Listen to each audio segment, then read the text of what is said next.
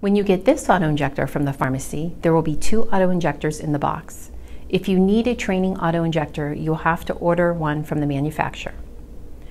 Each auto-injector will be in its own carrying case. Do not carry the trainer around with you.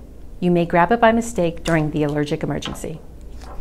The training auto-injector is beige and contains no medication, and that is what I will be using today.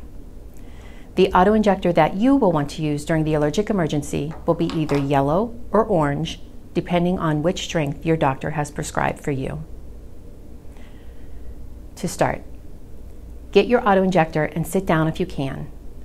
You can also inject standing up. It is okay to inject directly on the skin, but if you cannot access your skin, you can give the injection through your clothes. Do whatever seems best in this situation. Remove the auto-injector from its tube-like case, like I already have. Place the auto-injector in the palm of your hand and wrap your hand around the auto-injector like a fist. Do not put your fingers or thumb or hand on either end of the auto-injector. Pull off both end caps. Your end caps will be blue. This one and this one. Make sure to point the red end downward. The red end contains the needle.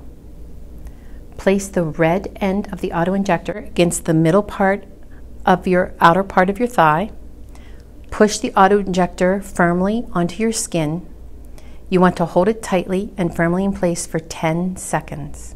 1, 2, 3, 4, 5, 6, 7, 8, 9, 10. The injection is now complete and you can remove the auto-injector. You will still be able to see the needle. Be careful. Massage the injection area for 10 seconds and call 911. You'll want to carefully cover up the needle using your carrying case.